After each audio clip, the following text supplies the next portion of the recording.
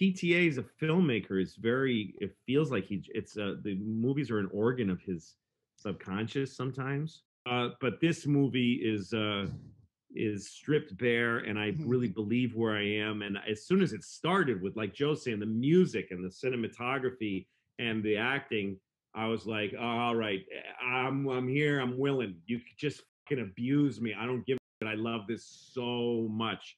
And it never let me down. Anytime that the chocolate going down my throat got too rich, it would ease up and there'd be like cream and ice water. It just got better and better. I hate to talk about it this way, but it's true. It got better and better. And then I start wondering what's going to happen to these people. I was so excited when it started. I was so impressed, and I enjoyed so much the investment of this guy in a hole. It's just so, I just never seen anything set up that way so perfectly, without language, with no words.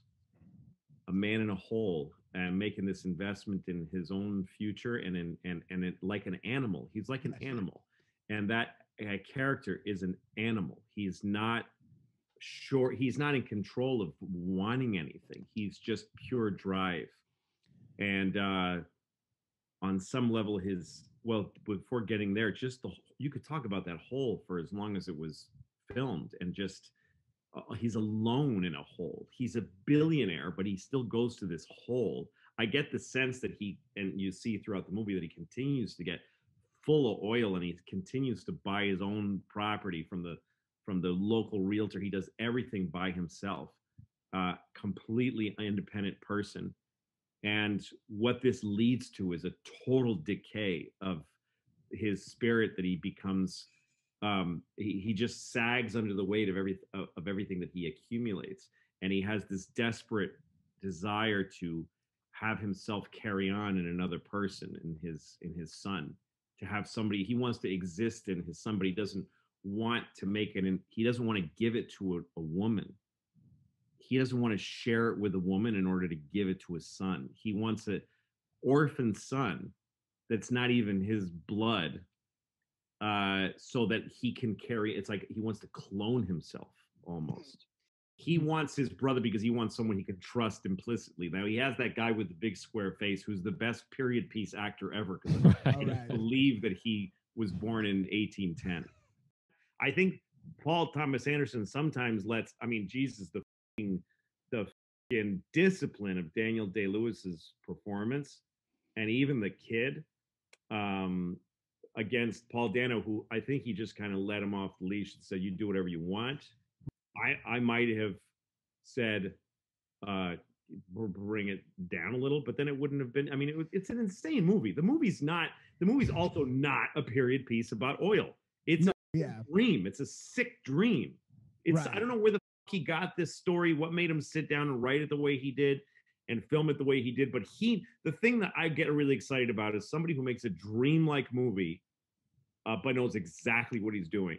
That doesn't just throw mud against the wall, goes like, this is what it has to sound like. This is what the colors, this is what the oil, the black smoke looks like against the sky.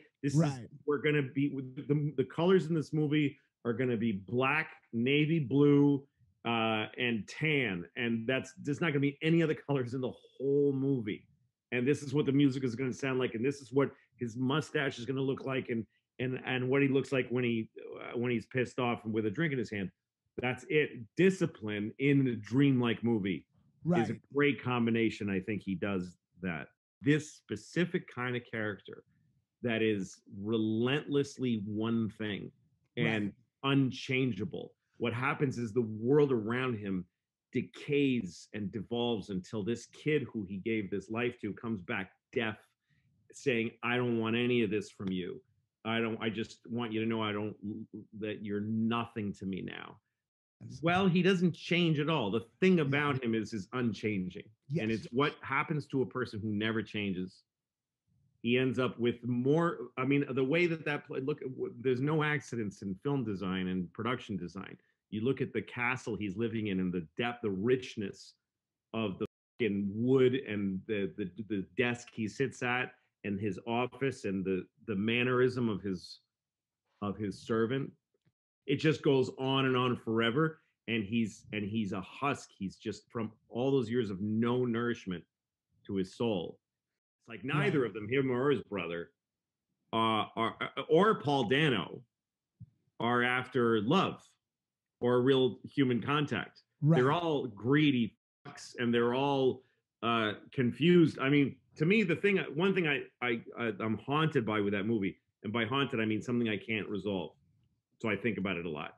Is when his son gets injured, and first there's the obvious display of who he is by that he works all night to cap the well before he goes near his kid.